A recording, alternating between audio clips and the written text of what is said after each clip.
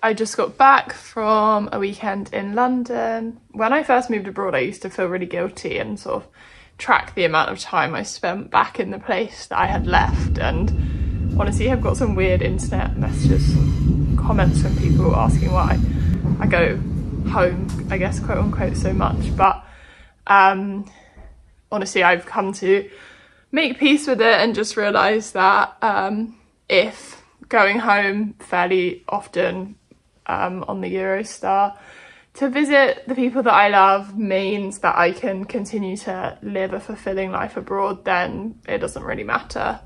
It's especially because we travel by Eurostar, we try and reduce our footprint of visiting home, and it's okay to have two homes, I guess. So I went back to London this weekend to celebrate one of my best friend Siska's birthdays, and we had a really lovely time. We were both quite unwell at different points of the weekend, which is always a struggle with having a sick friendship, that you sometimes can't find yourself in alignment, but we made the most of it, and yeah, it was really lovely. And then on Sunday, one of my childhood, teenage best friends I've had for a really long time, Ellie, picked me up. We went for a nice mooch around Crystal Palace to the bookshops and the antiques. I didn't buy anything because I was trying to be good with my my spending, and also I knew I wouldn't be able to carry it on my own as this was a solo trip. And then we went back to hers, had a lovely gorgeous nap, and then woke up and had sort of like an indoor barbecue because it was raining, which of course it was because it's London. And we yeah, caught up with another one of our best friends, and it was honestly like 3-hour-long therapy, the most beautiful, soulful, intimate Sunday evening that I could have asked for. So well worth it just for that. And now I'm back in Amsterdam. I have had to go to the hospital again this week, so it's been a medically heavy week, but I am glad to be home here and in the sun despite the circumstances. Hey everyone, welcome back to another vlog. I hope you enjoyed the new kind of voiceover situation, because I filmed a lot of clips while I was away, but I thought it would be nice to explain them and yeah, show you what I got up to while I was back in the UK. Reading wise, I read actually a couple of books while I was there, or I finished one, started one, finished one, started another and didn't finish it. So I read Berlin by B. Seton. My friend in Amsterdam lent me this as they are a friend of B's, so that was really cool. It was published by Doubleday. I do remember seeing it around a bit when it came out, I want to say last year. And this is a suspense, literary, messy person in their 20s kind of book, which I haven't read a lot of those recently, and for good reason, because I think you can get sick of that trope quite quickly and they can be quite samey. But I actually found this one really funny, way more funny than I was expecting. So we follow our narrator Daphne as she moves to Berlin, abandoning a life in London because of some various mistakes and misdemeanors she got up to. She starts a life in Berlin under like a false pretense of being a PhD student, even though she didn't get into any of the PhD programs she wanted to be a part of. She takes up various sublets and falls in with different people in her German classes, and then goes about a Berlin-ish kind of life, although V. Seton's definitely also mocking the stereotypes of Berlin, which I really enjoyed. So I loved this book probably until the final 20 pages. The payoff wasn't really there for me, but I hesitate to sort of dismiss a book based on the ending. I find that unfair, I guess, on the author's experience, because I don't dismiss a meal based only on dessert. So I did really enjoy the reading experience of this. I thought, like I said, it was funny and witty. The character was really self-aware, and there was a lot of commonality just between like moving from the UK to a big metropolitan European city and those experiences, and like how embarrassing it is sometimes to be a ex-Londoner in a new place. And sort of, yeah, I just thought the characterization was really fleshed out. I could really see this mismatched ragtag group of people that Daphne falls in with, and the, like I say, various tropes and stereotypes of Berliners that and expats that Seton was engaging with. So yeah, I really did enjoy this one, and easy read, short chapters, like there is that level of suspense, like I say, that's sort of bringing you through most of the book, and makes it, yeah, a compelling read.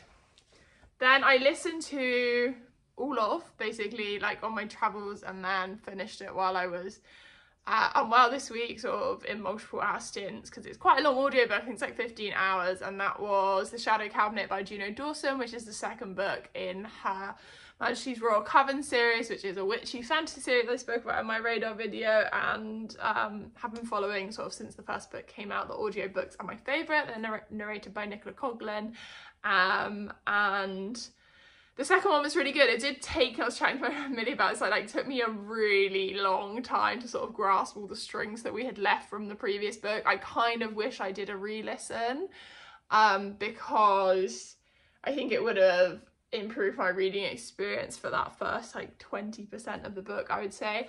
But all the characters are still there, and the way that Juno Dawson really envelops current feminist issues into her fantasy world so seamlessly, I find so enjoyable. I would not label this issue fiction, and if you watched my previous video about how I have such a problem with this, this is such a masterclass in how to talk about things without actually sort of forcing them onto the reader in any way. And this book is also full of morally grey characters where you're not sure who and what you're rooting for. So like the previous book, Dawson talked a lot about, yeah, feminism within this, like, it is basically a real world that just has witches who weren't all burned at the stake when we all thought they were. That's sort of the premise that you're living in, set between like Manchester, Hampton Bridge, London, and then this book takes us to loads of different places around the world, to Greece, to Turkey, just like travels to sort of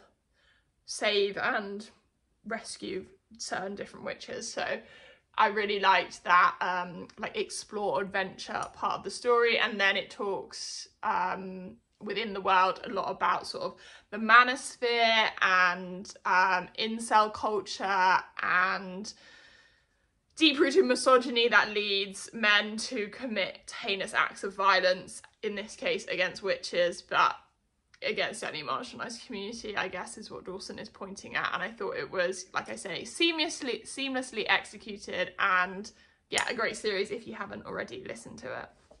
Then I started and finished Elena Ferrante's The Lost Daughter. I picked this up from Siska's shelf because I wanted a short book to read while I was there, but I didn't actually end up reading it that much in the end on Sunday. I started it and was enjoying it, and then when I got back to Amsterdam, which I always find that sometimes jarring when you've only read a tiny bit of a book and then you move the environment and the situation that you're reading it in, I was like, oh, I really don't want to read this, and I thought about DNFing it, but I was like, so short, come on, get on board. And in the end, I did really enjoy it. I did really enjoy it, actually, and it was shorter. I've only also read A Lying Life of Adults, and if you've heard me give the spiel on here before in loads of places, my mum is such a Ferrante person, so I haven't read the Neapolitan series because she begged me to read it for like 4 years, and my teenage rebellion said no thank you, and I never have picked it up since. So this book did make me think I would like that, but I also think I like this so much because it was short. Ferrante, A Lying Life of Adults, which was her newest. Is it her newest? No, she's released non-fiction, but it's her like latest novel. I read with a group of friends sort of the year it came out, and I thought it just needed a good edit. Like, it was way too long and too confused, I guess. And this one felt really tight. The narrative was really streamlined. You were talking about one person in one particular circumstance over the course of just a few days. Like, it was all just really tightly wound together, and that's, I think, when I really enjoy Ferrante's work. So I really liked the way that the characterization, as it's described on the cover as a frank novel of maternal ambivalence, the way that this novel talks about mothering and being mothered, and particularly sort of that generational shift I hope we're experiencing at the moment, where people don't feel the need just to have kids because it's the done thing. Like, people are having kids because they feel strongly about raising a child, not just maternal ambivalence. Like, it's probably what we should do. So I think this book was really interesting to talk about that sort of yeah, that period and that conversation about motherhood. And I think it also illustrates the suffocating nature of motherhood in neoliberal capitalist society, where so many of the household duties and so much of mothering is solitary and left to just the mother. And in this book, the mother has her children are grown up now, but while her children were young, she goes through a divorce and sort of like a messy separation, and then she takes herself away from her kids for a few years and talks about to these other people that she meets sort of how she didn't really know why she needed to do it, but she knew she had to because she felt suffocated and her creativity was lost, and sort of how that's obviously so looked down upon as a mother, but in any other context. And if it was a man doing that in a heteronormative relationship, then that would have been like far more acceptable. So I thought, yeah, it was very interesting on all of those things. Hideous cover, but something I like about the Ferrante ugly cover. So really enjoyed this one, and now I'm really looking forward to watching, as the sticker says, the Olivia Colman Netflix movie about it, because I think that'll also be an enjoyable watch. So perhaps you'll get my thoughts on that when I'm done this week as well. Actually, maybe not, because I'm gonna make this a shorter weekend in my life sort of vlog, just because, yeah, I got back from London, it's been a week, and now it's Friday night, and I am looking forward to the weekend after a busy and hard week. So we're gonna do some cooking. Tom and I got the ingredients to make some really yummy tofu bao buns. We're going to maybe also make iced chai, because Siska made really nice iced chai last weekend, so I went to the Indian supermarket and got the supplies for that, and not sure what else. Reading, maybe some swimming, who knows. But yeah, it's going to be a bit of a shorter one, but I'll get back to you tomorrow with whatever I pick up next.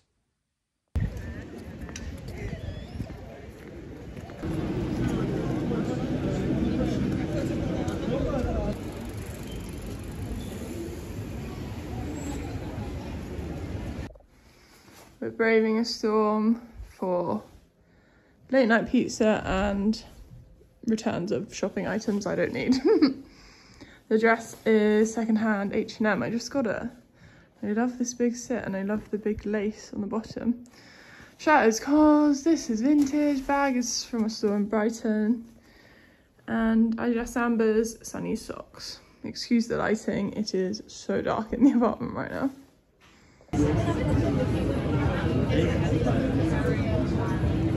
Yeah.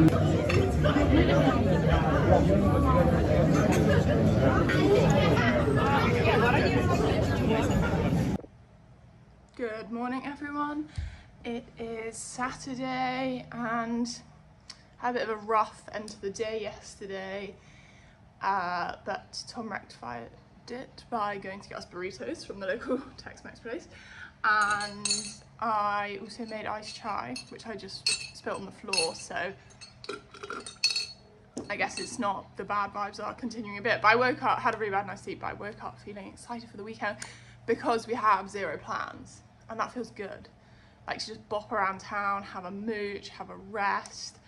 I want to like clean the bathroom, paint my toenails, you know, just like summer admin bits, which I'm really looking forward to. Maybe we'll go to the garden centre, push the boat out a little, put on a nice outfit for our aforementioned trip. We're just going to go get some pastries this morning and read our books, maybe in the park, but my eyes are already streaming because hay fever. And I don't know how long I'm going to last with the neckerchief and my hair down, because it is sweltering in the city today. I just went to open the balcony and I was like, this is a too watering plant situation kind of day because it's so warm. But like I said, make good iced chai. Siska sent me a recipe and I went on the hunt. She's a chai connoisseur, some may say, a masala chai connoisseur. So I went to our local Indian supermarket, did I already say that? And bought all the ingredients. And the only type of Assam tea they had was like a kilogram bag. So now I have that in my kitchen, but it was a very therapeutic cooking process. And I think I might have steeped the tea for a bit too long because it's a tiny bit too bitter for my taste, but was delicious and just tastes like proper, instead of when you get, some places around here do good massage ice, but others just use like a chai syrup, and I'm not paying €4 for that because I could just do that at home. So that was a nice process, and then I drank most of it and spilled a bit on the floor, so that's not bad. But I remembered that yesterday I forgot to show you the books that I came home from London with, because is it a trip back to London without purchasing of the books? I actually was really good. So the first one, this is actually a book I bought secondhand. I've already read. I bought it last year. It's been sitting on Siska's shelf waiting for her to read it before I could like bring it back home. This is one of my all-time favourite family sagas. I just feel like it's so criminally underrated, and I got this on Depop because the paperback edition of this is also hideous, and I feel like stopped so many people picking it up. But it's one of my favourite books of all time. I might even reread it this summer. It's one I need to lend to my mum. A Place for Us by Fatima Farhin Mirza, and I heard about this book when on Jen, you guys know Jen Campbell's channel, years and years and years ago. They did an interview together, and that was like before I even made content or anything, and I read it, got it from my local library, and I read this edition of it as well, so I really wanted to find a copy of it secondhand. And it's like a family saga following an Indian Muslim family in the States. Talks a lot about migration, cultural norms, expectations, and then there's like a through line about sort of substance abuse and dealing with that as a family, and how complicated it can be, estrangement and things like that. So it's just such a good book, and it's like one of this and America's Not For Us. America's Not the Heart are like my gold standard of intergenerational family saga that I hold all other family sagas I read to, because I know how good they can be. So happy to have that one on my shelves, although my shelves are exploding. So I really need to be lobbying Tom for a new bookshelf when we come back from summer holidays. And then in Hatchards in King's Cross Station, which is a beautiful bookstore. I think they are a subsidy of either Dawn or Waterstones, I'm not sure, but the one in St Pancras is really beautiful. And I went in there innocently because I got off the Eurostar and thought, fuck, I think I've forgotten Siska's birthday card. I don't want to not give her a birthday card, and I'm quite like her. I like to write long notes, the writer part of me, to my friends in their birthday cards and make them cry, so which I did successfully do this year. I received a text just yesterday saying it made her cry, so that's good. And so I didn't want to be without a card, so I popped in because I saw some nice cards in the window, and I think I even put them in a clip. And then, one thing led to another. Here I am with a book. I picked up a Fitz book just because like they are so much harder to come by in Amsterdam, and they are so much more expensive sort of compared to export paperbacks, and just like they're not as commonly found, I guess, because they're an indie press. So I picked up a copy of, would you say Paradise this is called? It's the second Fernanda Melcher. I read her first book, Hurricane Season, at the end of last year, and really enjoyed it. Like, it was such an all-consuming, over-the-top car crash I couldn't look away from kind of reading experience. And when I saw how small this one was, I thought like, hey, I should pick that up as well. And it was $10.99. So yes, that was an accident. And then, not so much an accident, but when my friend Ellie picked me up on Sunday, she was like, I've got an idea, feel free to say no. Do you want to go to Crystal Palace and go to the bookshop? And I was like, how can I say no? I'm the bookish friend. I'm the purveyor of books in the friendship. I could not deny you a trip to the bookshop with little old me. So she had in her head already that she wanted to buy the new Caleb Azuma Nelson, which makes me so proud that my IRL friends are listening to my gospel. And so we went into, I think it's called Crow on the Hill. It's the only indie bookshop in Crystal Palace, so you would know it. It's like down the hill, next to some coffee shops. And we popped in there. It was nice actually, had a really nice selection, had some 404 Inklings, not one I was looking for. Really liked the non-fiction, and then had also a lovely children's book section, and my friend's a teacher, so we went through looking at all of the picture books, and that always makes me happy to see what new and cool picture books are out in the world. And then I picked up a copy of this, which I've been wanting to read for ages, and again, harder to come by in the Netherlands because it is Charco Press.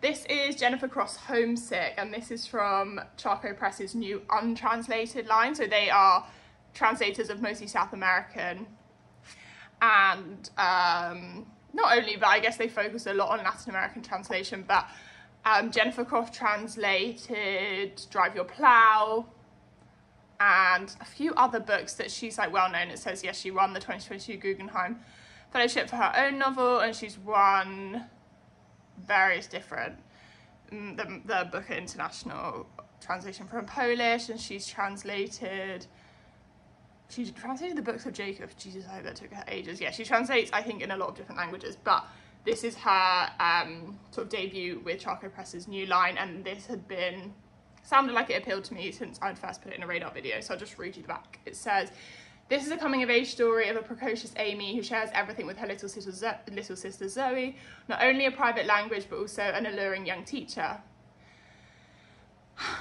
The sister's ideal is shattered by, an unexpected death and Zoe's mysterious illness, as Amy realises that she has to become an adult and achieve her dreams, therefore must reckon with the promises she's made to her sibling.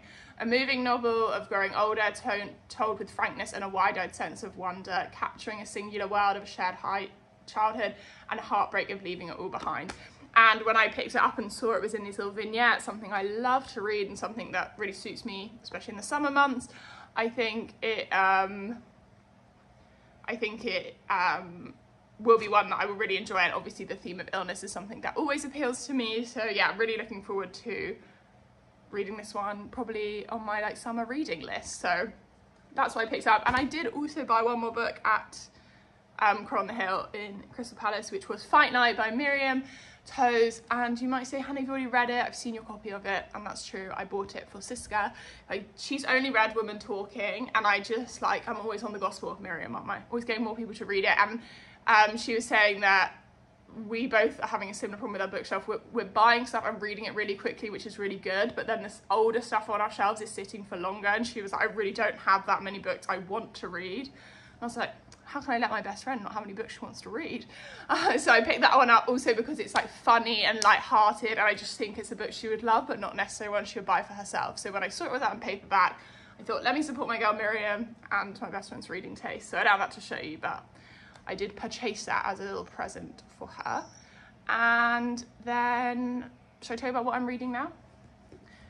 Mrs S by Kay Patrick, which is a book that's doing the rounds a lot at the moment. This is a proof copy. The final copy has a much more interesting cover. And I'm about 100 pages in.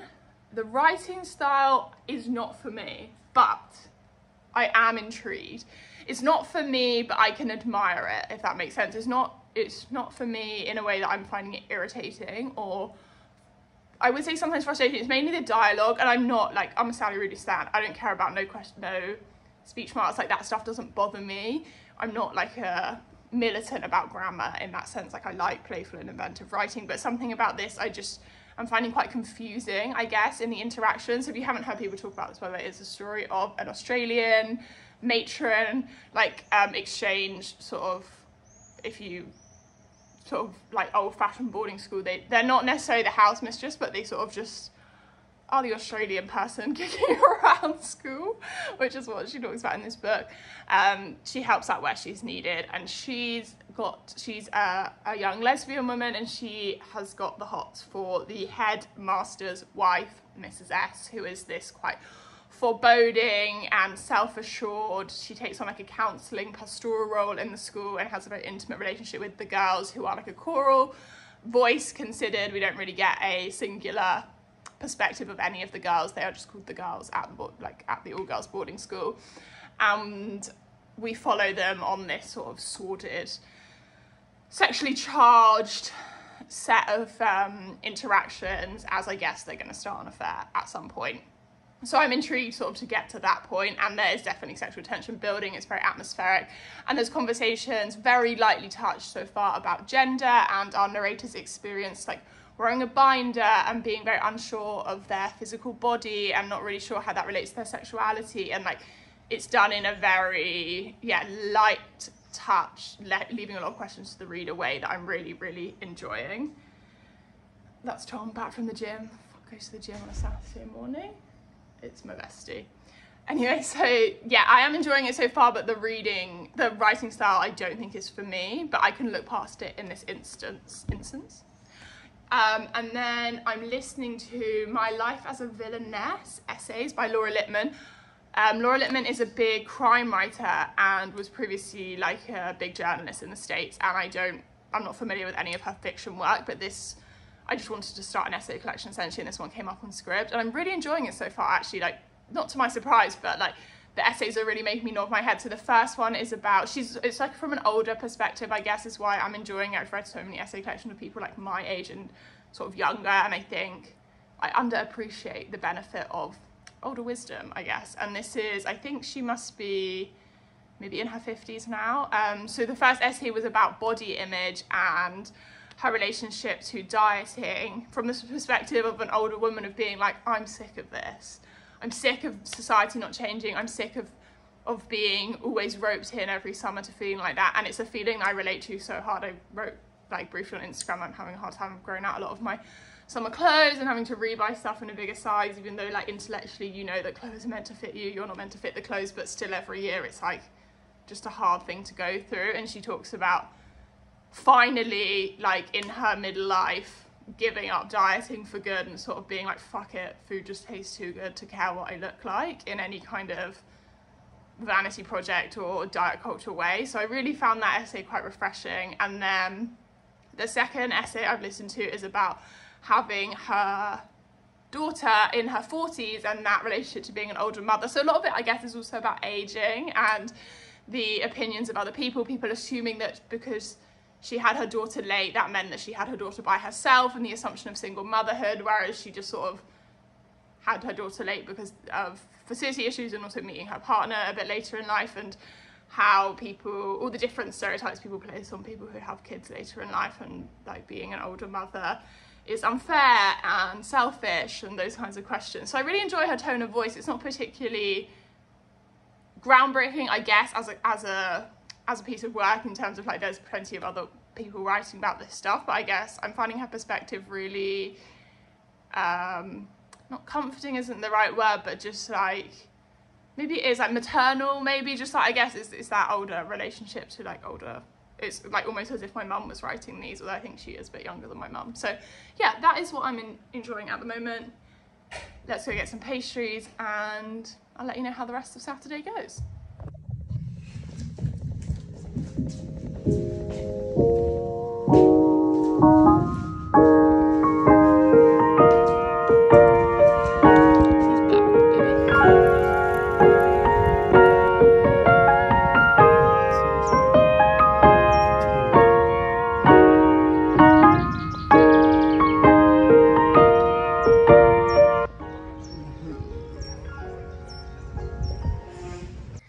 Back from the park, very hot. You guess what time it is? It's a fizzy pop haul. Went to the fizzy pop shop and the girls in there know us now, and the lads and ladettes in the coffee shop also know us. I love that feeling, you know? It's nice. And he saw me because Tom has like bumped the wheelchair in because it's one of those annoying old tiled steps. And as soon as she saw me, she was like, do you want one from the fridge? She knows my favourite fizzy pop, so she was just like, you know, we sell them by the case if you want to get a discount. And I was like, if I do that, I will just drink this every day. Rhubarb and lavender soda. And then this sounded so good to me from Berlin, pear and rosemary fizzy pop. Germany makes some excellent fizzy pop, so excited for that. Really like pear sometimes. And Tom got a super soda ginger beer. Uses 28 grams of unwanted ginger, low sugar, less waste, great taste. Made in Soda Lab, the Netherlands. The nicest packaging on this one. Then he got 2 burrs. This one, because it made us laugh so much, is called Pinky and the Grain. This is quite a big brewery here, and I'm not a fan of the artwork at all. They like do big posters near us, but it's a hibiscus IPA, 7%, so that's a lot. But we're going to a friend's party next weekend, and I was like, maybe you can use this there. And it's called Pinky and the Grain. That made us laugh so much. Look at it.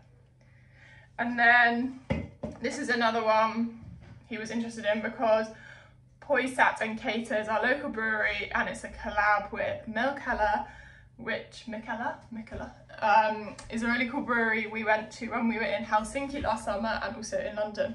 And they're the brewery where we have these lovely drinking glasses from. So this is a double black IPA, When Harry Met Poyser and Sally Met Cater, an iconic duo for a steamy Dutch-Danish double date.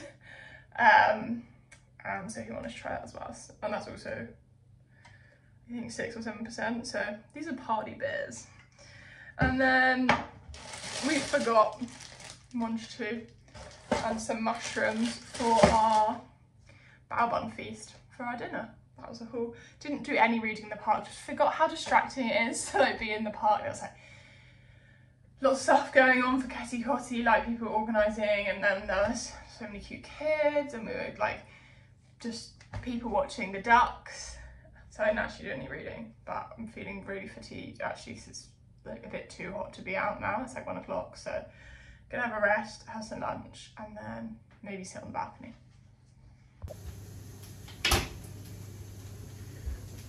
We're on bao bun making. I prepped the toppings. We just got, with our veggie chopper, it had like a julienne feature, so I made some pink cucumber, spring onion, coriander, and pickled ginger, miso mushrooms, crispy tofu's in the oven, and the baby bao are here, ready to be steamed. I text my friend saying we were making this for dinner as like a nice sort of date night at home. And she was like, wow, you're making the bao buns yourself? And I was like, come on, I'm not that much of a cooking person.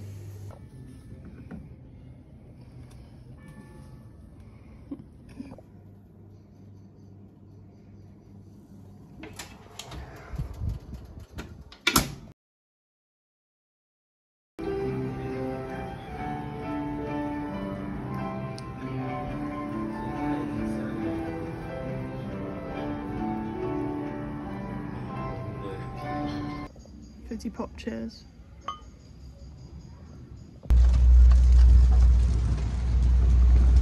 I promise I won't eat all the ice cream. I don't know what to say. I was writing it up in my head and it's just...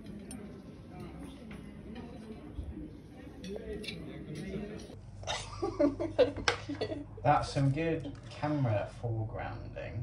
The rocket. Yeah. I'll leave for now. Okay, goodbye.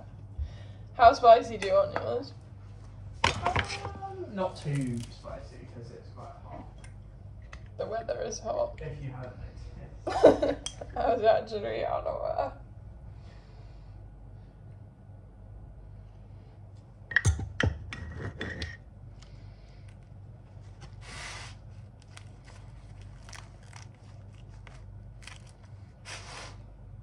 It's Monday and I wanted to sign off this vlog. The weekend was really lovely, although I fear that it only looks like I had a really wonderful time when actually I spent a lot of my energy cooking, which was so much fun, but I was asleep for like 4 to 5 hours in the afternoons, feeling really unwell, and I'm just having a really hard time balancing my fatigue at the moment. So don't let the lovely montages dissuade you from thinking. And Tom's in the background going like this. Anything other than that, and it's Monday today and I spent the day in so much pain and got really upset about it. But now I've put on some nice clothes because I'm going to meet my friend Rebecca and her husband Sam. They are like passing through Amsterdam on the way to a book event in Berlin, I believe. So we're going for some drinks and some Surinamese food for dinner. Rebecca is a big foodie, so I'm excited, although our local Surinamese spot that we adored had a fire earlier in this year and they haven't reopened since. So we're gonna have to try out a new place, which always makes me nervous when I have guests, but we can all do it together and enjoy some tempeh and some roti, which I'm so looking forward to. The temperature's dropped a bit today, so it's nice, although I think I made a mistake putting on makeup because it's definitely not that dropped that much where I'm not gonna sweat this off. So that's what I'm doing. That's what we're doing this evening on a Monday night. And like I said, been unwell all day, but we try again tomorrow. Book-wise, I actually spent a lot of the day listening to My Life's a Villainess by Laura Lippman, and I've really been enjoying it. I worked out that she was born, she's pretty much, I think, the same age as my mum. And it's following on, like I spoke about in the earlier section, about becoming a mother in later life, and then she's talked about the menopause and experiences of that with her and her friends. And now in like part 3, she's talking about journalism, her life as a rookie reporter, the different places that she went.